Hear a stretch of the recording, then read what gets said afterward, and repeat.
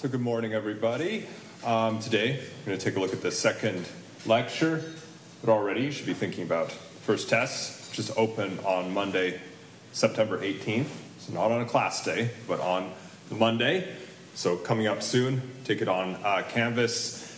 I will upload a practice test so you can take a look at what the questions will look like on the Canvas page. So I say on the syllabus, make sure to study the lectures and the PowerPoint slides to take the test, which will be multiple choice questions. You don't need to study the book in order to take the test because the questions are taken from the lectures and the PowerPoints.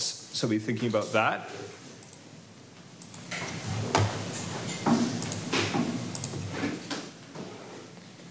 So in today's class, we're going to proceed to the second kind of big picture lecture here. We're going to look at global paradigms and introduce the narrative of British history.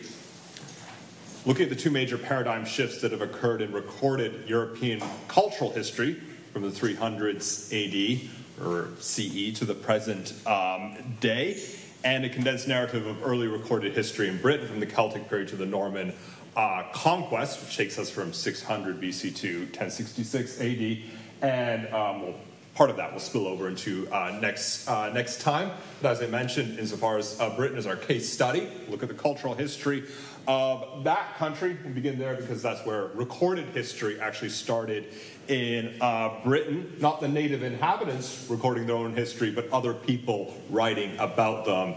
So that's why we start there. But first, before then, we'll take a look at two major paradigm shifts in Europe. And this is really a way to frame European cultural history from basically the period of the early, as I say there, 300s AD. So we're talking almost the last 1,500 to 2,000 years to frame that history according to large-scale paradigms or frameworks. A couple of things to think about: identifying paradigms, the intellectual paradigm, the transition from Judeo-Christian religion to science, and the material paradigm, the transition from feudalism to capitalism. I'm sure there are other paradigms we could think about, other frameworks we could think about, but here's just a way of keeping things kind of broad and manageable for the class. Intellectual and material, suffice to say, they coexisted with one another. So, paradigms. What exactly does that mean?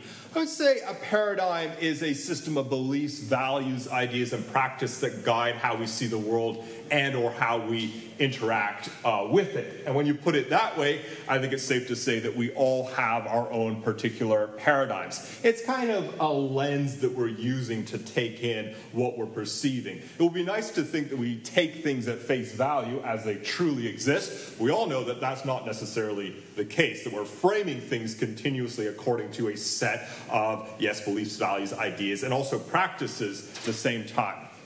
They exist on a global, national, and individual level, and many other levels in between. As I mentioned, individual people probably have their own frameworks, their own belief and value systems that they use to conceptualize things. But I think it's safe to say that nations also have their own paradigms, their own kind of cultural frameworks. And we're going to consider how they can extend to a continental level and even perhaps to a global level as well. They encompass the entire planet or all of humanity, at least up to a point.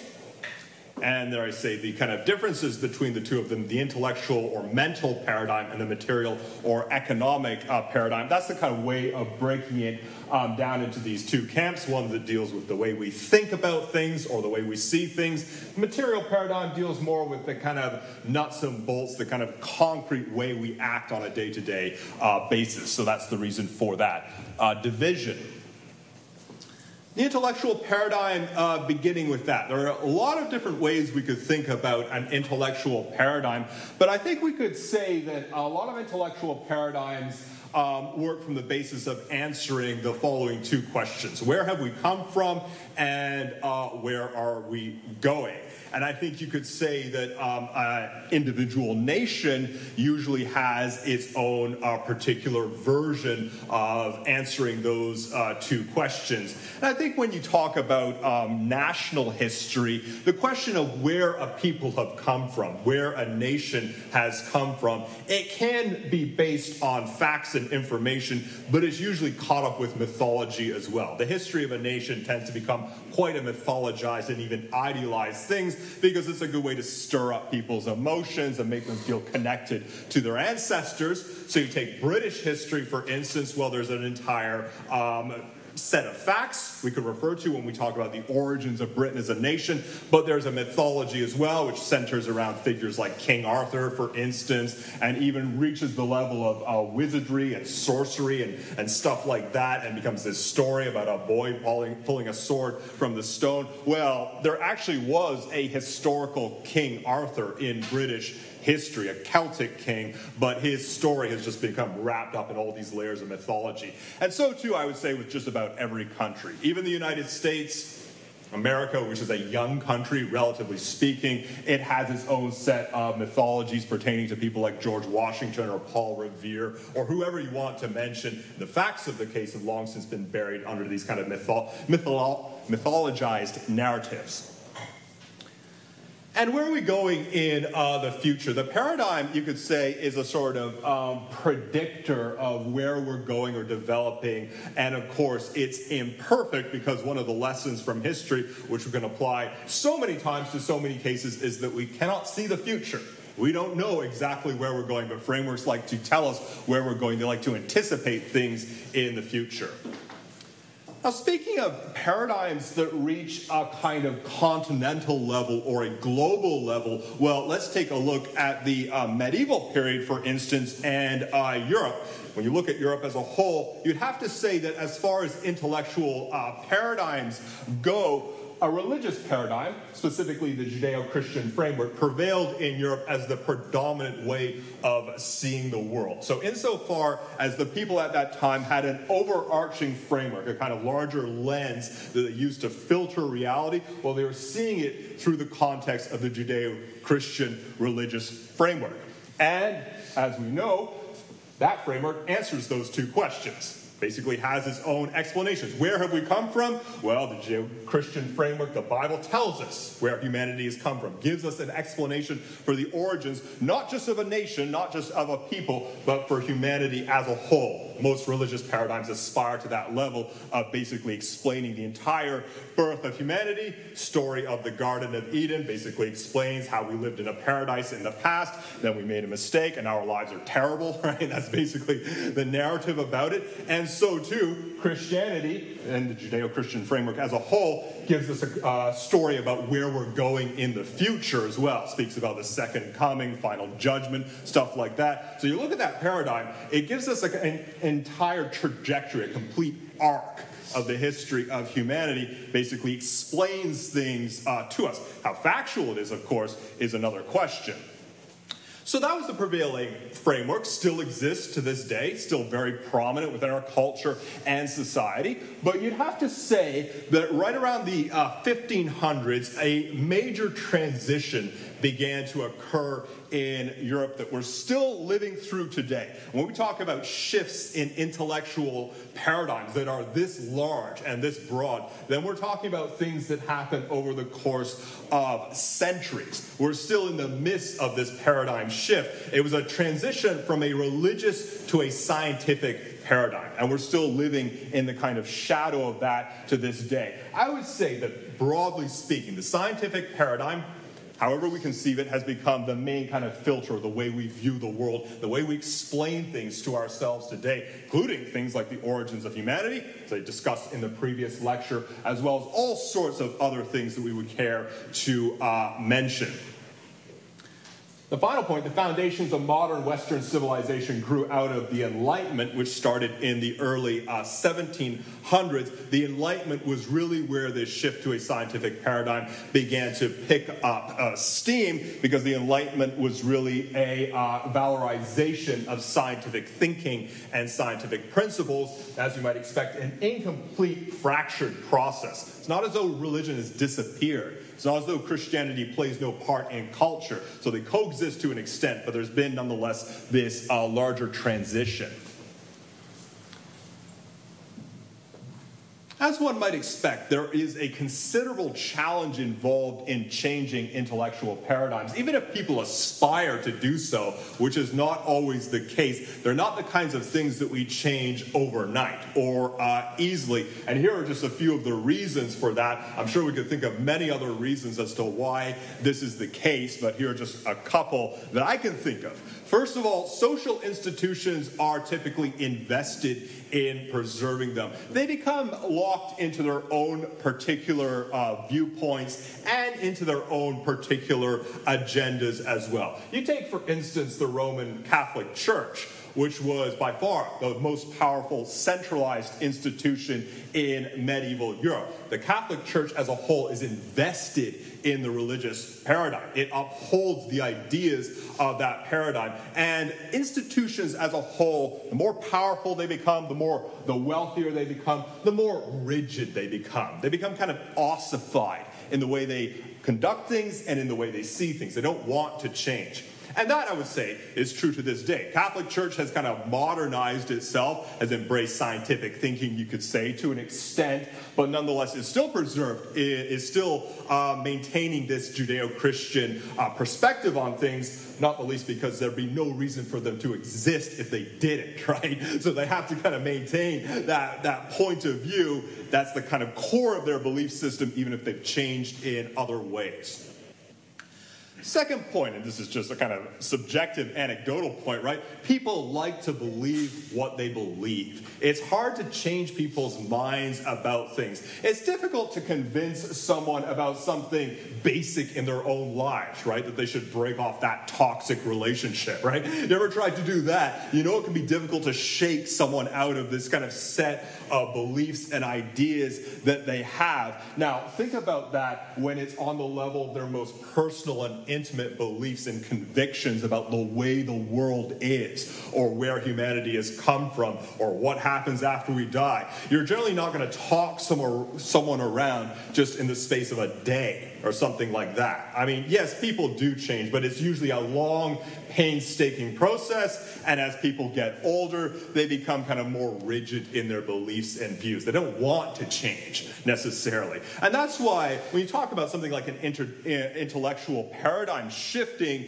it's usually an intergenerational process. You're talking about grandparents, parents, children. That's where you see the gradual shifts over time. It has to extend across different generations just because of the way people are, our kind of habitual ways of thinking about things. And the final point, and as far as the intellectual paradigm goes when it's on a kind of continental level or a global level, this is perhaps the most important point.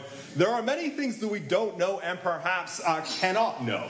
And this is pertinent to debates about religion and science. The transition to a scientific paradigm has been based to a high degree on evidence, but science doesn't tell us everything. It gives us speculative ideas and theories. But nonetheless, there are always inevitably going to be many gaps. For instance, I brought this up previously. Science gives its own origins story. It's not the Garden of Eden story, but rather it's a story about how the universe began 13.8 billion years ago, according to the Big Bang Theory. So there you have an origins story. But science cannot tell us why this Big Bang occurred. It has no explanation for that. Why did the universe begin at a particular moment in time? No idea, because they have an incomplete text that they're working with. Thus, they don't see the totality of existence. We don't see all of existence, never will, because there are these barriers to it. So, too, we'll talk about this later when we get to the lecture on science. Science can tell us a lot about the way organisms form, how planets form, why stars form, but there are a lot of things that it cannot explain about the basic basic fundamental forces, elementary particles. Why does this stuff even exist, right? Isn't that the kind of question we ask ourselves? Why is there existence instead of nothing? Science doesn't really have an answer to that question. It doesn't know. So there are those kinds of inevitable gaps. And so too when we just talk about on the personal level things like mortality and the afterlife. We don't know what happens to people after they die. I mean, we like to pretend that we do based on faith or scientific evidence, but no one returns from that country. So we don't actually have a definitive answer to that question. So, insofar as that's the case, insofar as it's difficult to change intellectual paradigms, we might reasonably broach the question of how could they ever change, right? Because they just seem very kind of set in their ways. Well, first things first, it's not really the case that the religious authorities or any authorities whatsoever decided at a certain point they wanted to approach things in a different way. That very rarely ever happens. When you talk about the authorities, institutions, the wealthy, powerful people, as I mentioned previously, generally they don't want things to change. They like the status quo just fine. So that wasn't the reason.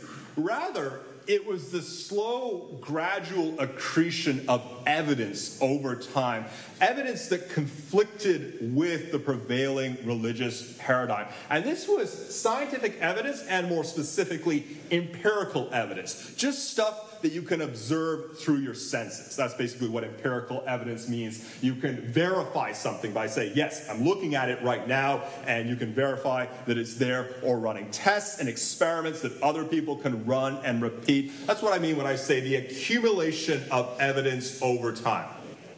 There's one of the people who was involved in this, Copernicus, and there were many others as well. And that's partly why the advent of science has been labeled the Copernican revolution, because he was one figure who was at the center of this transition.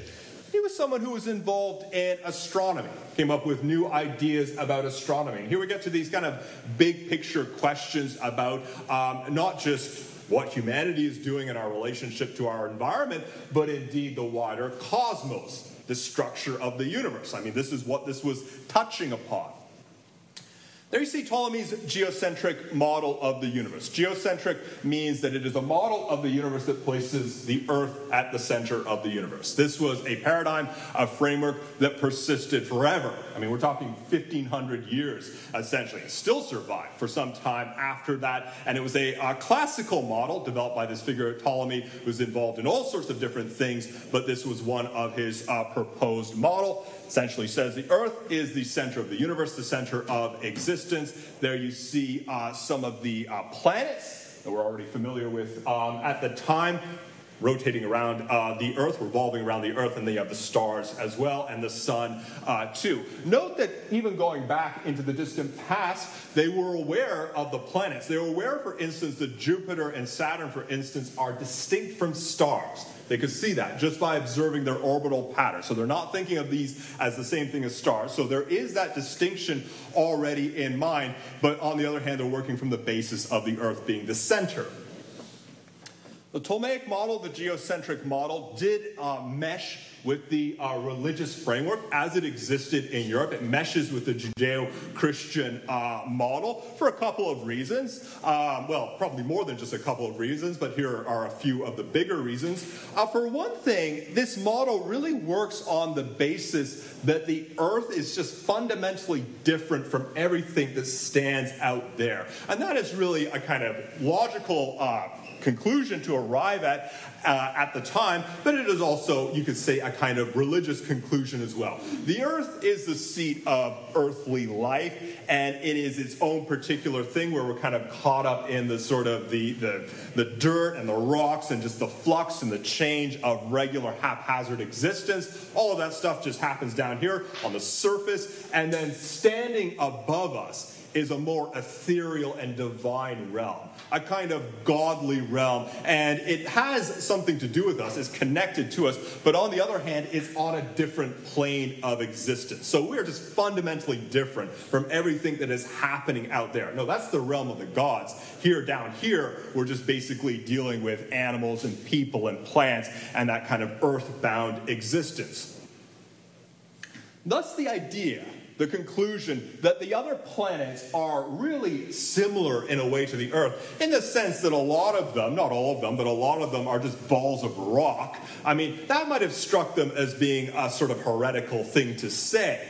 You're to say, well, actually, Mercury and Venus are really analogous to the Earth, because their conclusion would be, no, these things are made of a completely different substance. They're a kind of ethereal substance, not the same as the Earth, so on a different level.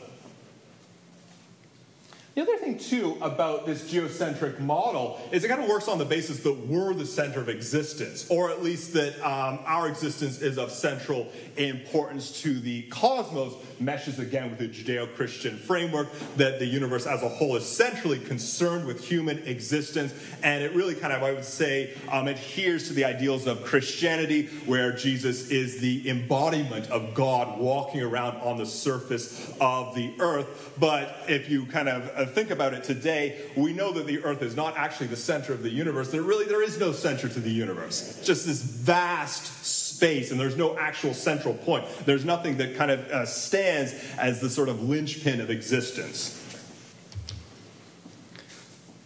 The geocentric model was one of those models that was based on precedent and tradition. Again, it was not completely illogical because, as I said, they were aware of the planets being somewhat different from the other stars, although they worked from the basis that that's all divine, ethereal stuff up there.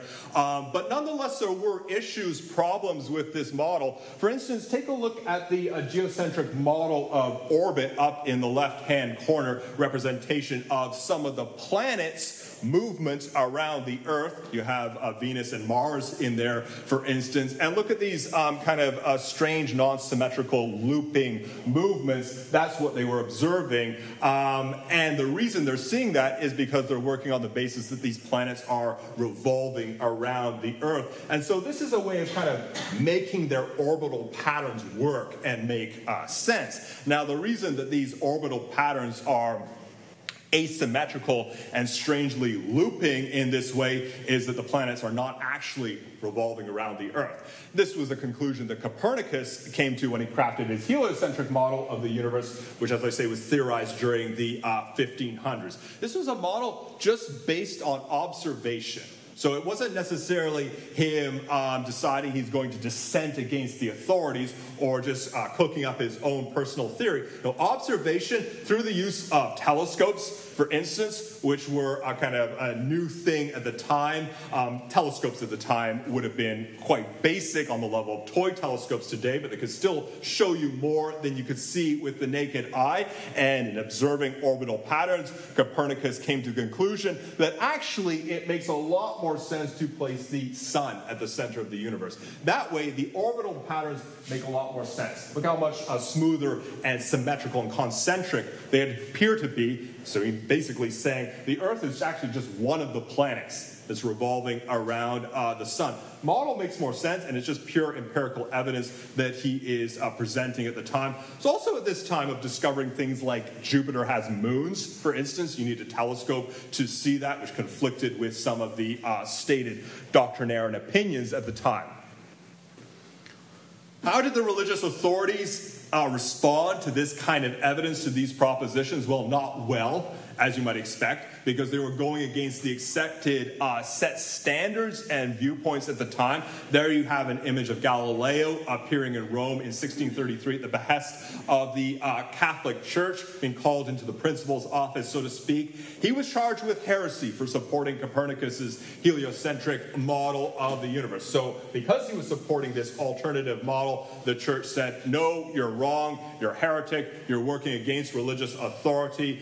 Famously, he actually recanted his views, even though he knew that he was right, and spent the rest of his life under house arrest. And so this was a kind of typical thing to happen at the time, new scientific ideas clashing against authorities that did not want to change their thinking, change their viewpoints.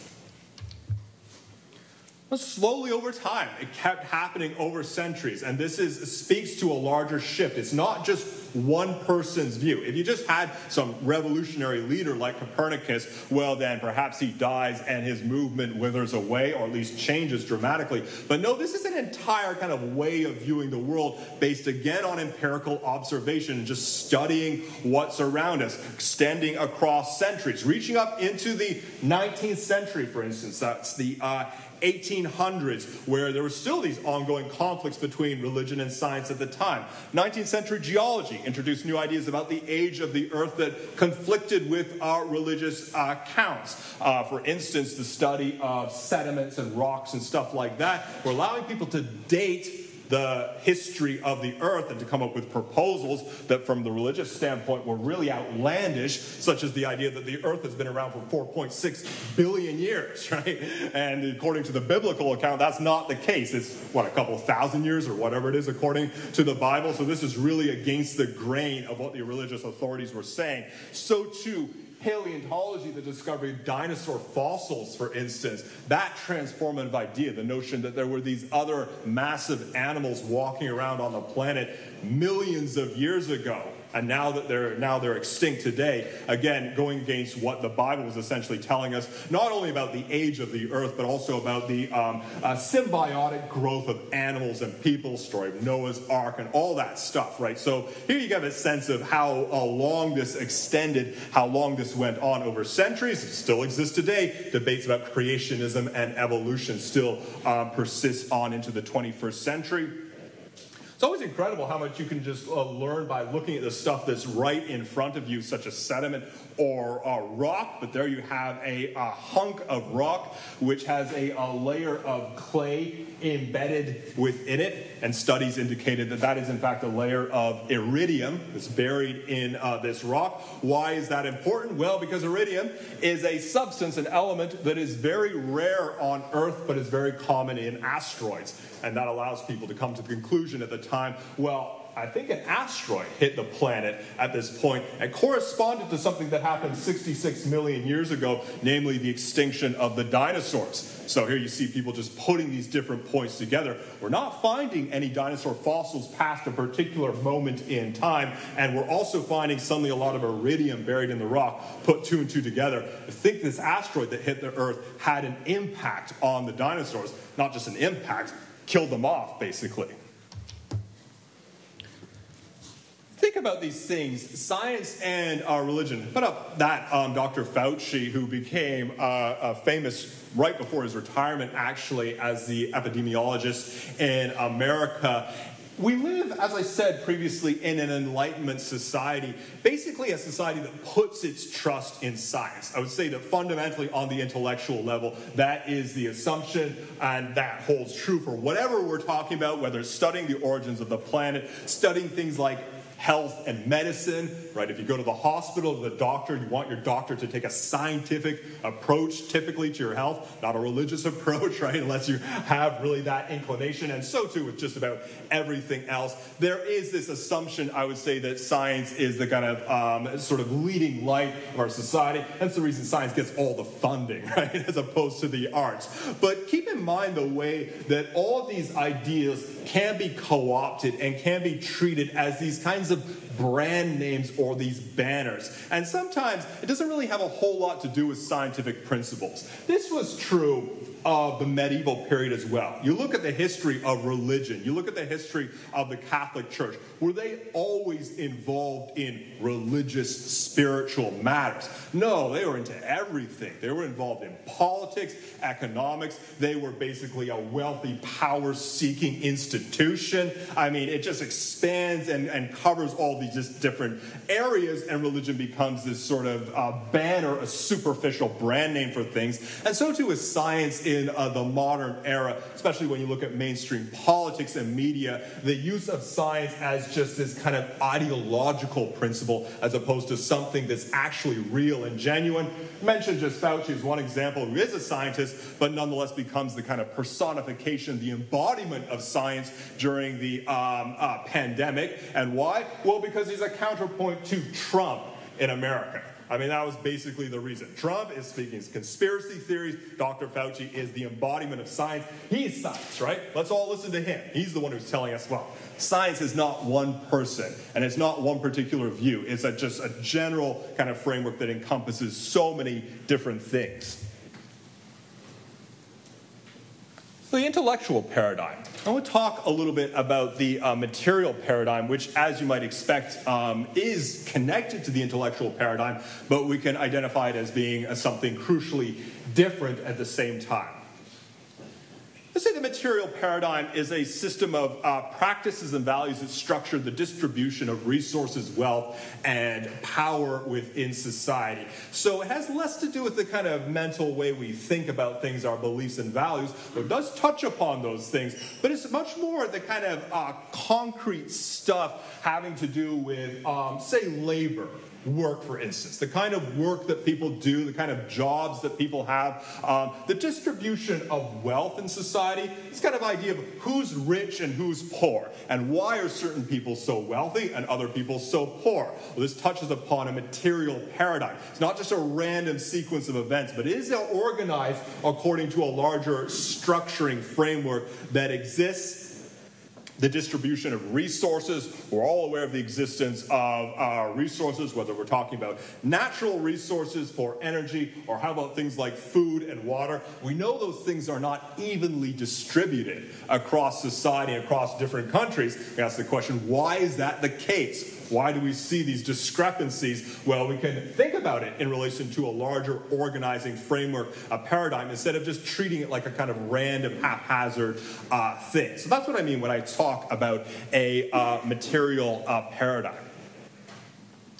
Spoke previously about the challenges involved in changing an intellectual paradigm, especially when you have a global intellectual paradigm. Now, the Judeo-Christian framework has never been truly global. It's basically continental European, but it aspires to be global, right? That's the idea that everyone should be brought within the ambit of the same framework. And the scientific paradigm, so too, kind of underneath it all aspires to be a global phenomenon. So when you talk on that level, then, of course, the challenges of changing can be very staunch, but the material paradigm perhaps even more so.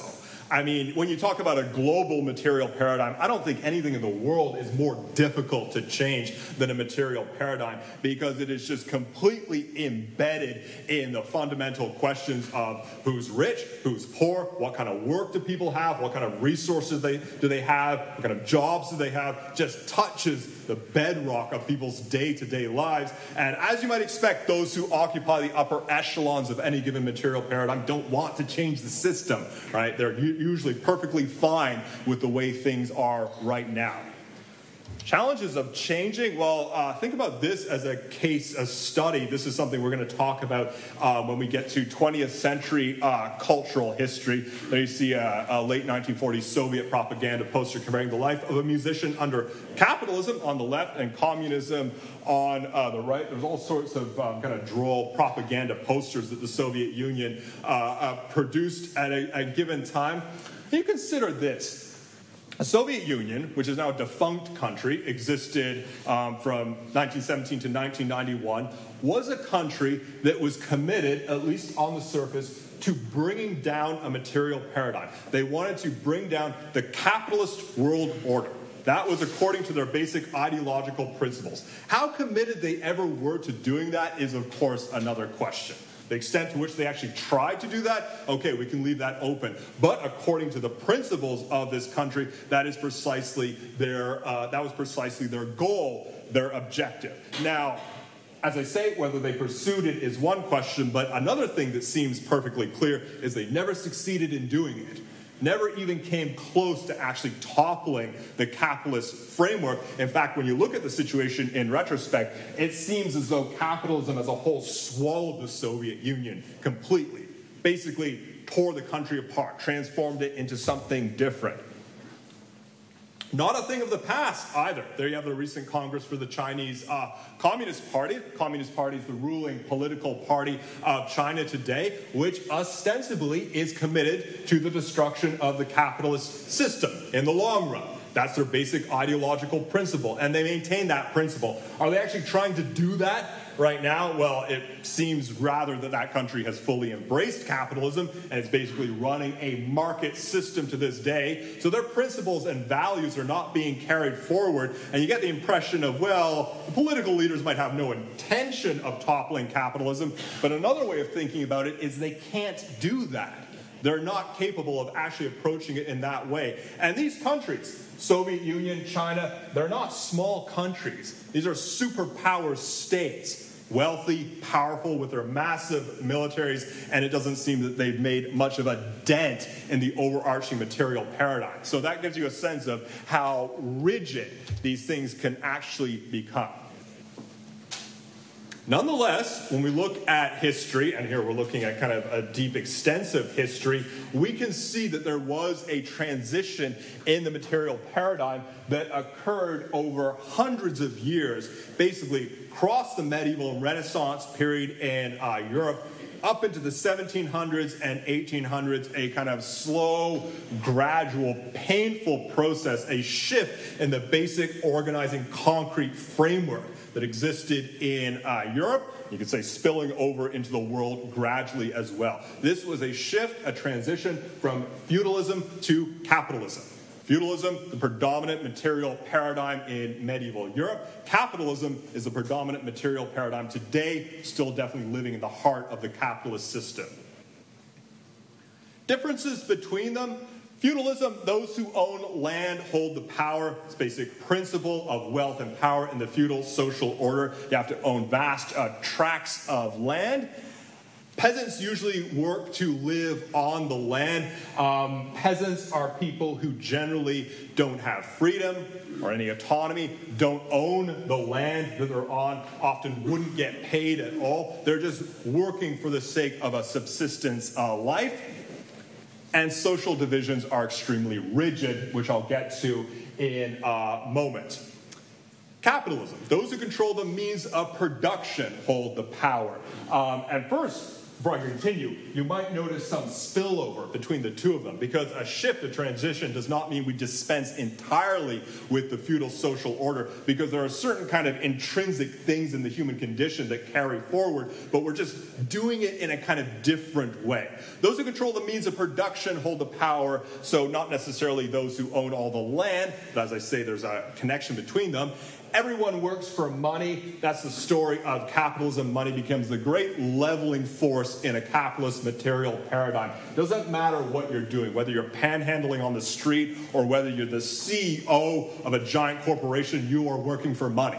As the basic principle of what you're essentially doing. So it kind of brings people down to the same level, even though the access to money, who has a lot and who has barely any, becomes, of course, the main question in capitalism, and social divisions are somewhat looser. They're still rigid in capitalism, but there is certainly the idea of more mobility than there was under feudalism. We'll look in more detail about this. The transition from feudalism to capitalism was a slow process beginning roughly in the 1400s and covering hundreds of years. So as I said, not an easy thing to change. If you wanted to date it to a particular period, probably the 1400s, although many have argued that there were elements of capitalism that existed prior to that.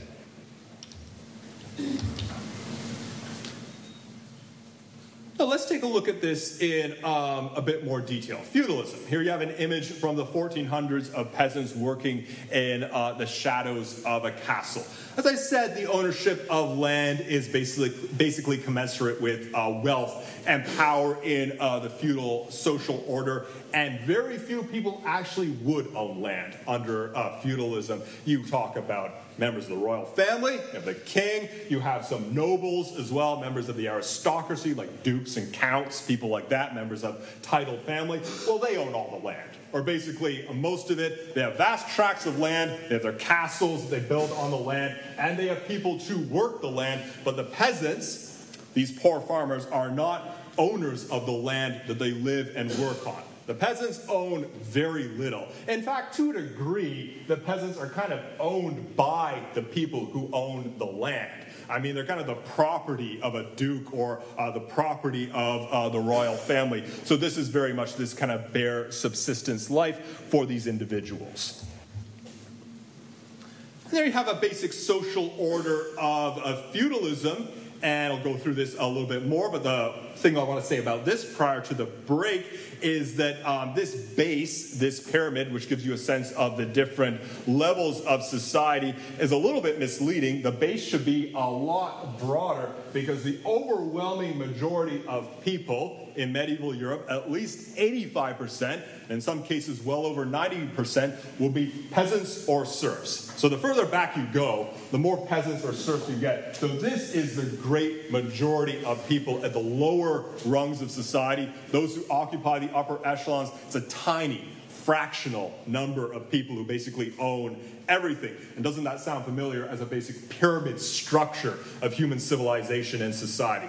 So talk a little bit more about this, take the break now, and come back in 10 minutes.